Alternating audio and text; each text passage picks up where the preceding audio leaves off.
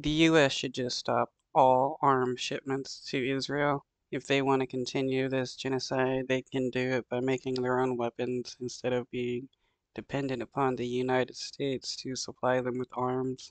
Overnight, President Biden's most forceful comments yet as Israel ramps up its offensive against Hamas in Rafah. If they go into Rafah, I'm not supplying the weapons that have been used historically to deal with Rafah, to deal with the cities, to deal with that problem. The president has already paused a shipment of 3,500 additional U.S. bombs to Israel.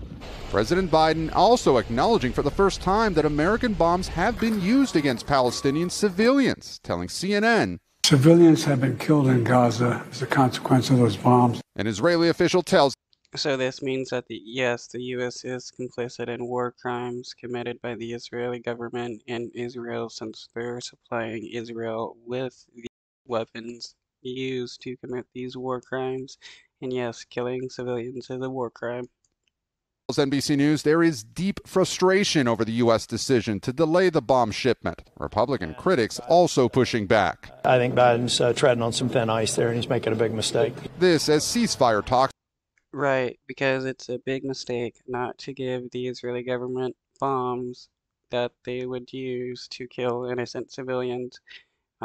Just want to watch people die. Between the Israelis and Hamas reach a critical stage. The State Department says an agreement that could stop the fighting and secure the release of the hostages is within reach. With protests. Really? Is it within reach when the Israeli government is just going to reject the next ceasefire proposal, claiming whatever BS that they want? Over the war looming over his re-election bid, the president traveling to battleground Wisconsin, noting his opponent, Mr. Trump, visited the same site 6 years ago to announce a $10 billion electronics factory, a project that never got off the ground.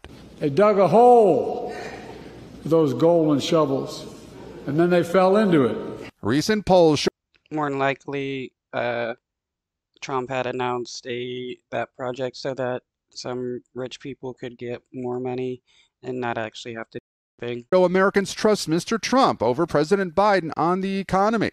The president acknowledging overnight that Americans are struggling with inflation, but if you take a look at what the people have, they have the money to spend. And asked about not really. People don't have the money to spend when most of their income is being spent on rent and other bills. When food keeps increasing, people can barely afford food from the stores. Everything's increasing. Though wages aren't increasing to match inflation. So no, people don't really have money to spend. Mr. Trump's recent comments to a Milwaukee newspaper suggesting he won't accept the results of the 2024 election if he loses. The president was blunt. Saying whether he may not accept the outcome of the election, I promise you he won't. Well, yeah, Trump will probably scream that the election was stolen from him a second time and probably try another revolt against the government because he's a sore loser. Also looming over the administration, a high-stakes report by the State Department on whether Israel has violated international law in Gaza. That's been delayed. It was initially expected Wednesday, but now we're told it could be finished in the next few days. Savannah?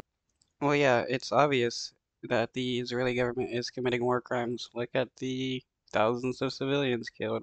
Look at the aid workers killed. Look at the journalists being killed. Yeah, so on and so on. The Israeli government has been committing a lot of war crimes. Look at what they're doing in the West Bank, stealing land, the IDF killing people and raiding homes, Israeli settlers killing people and stealing land. All that's war crimes. Anna?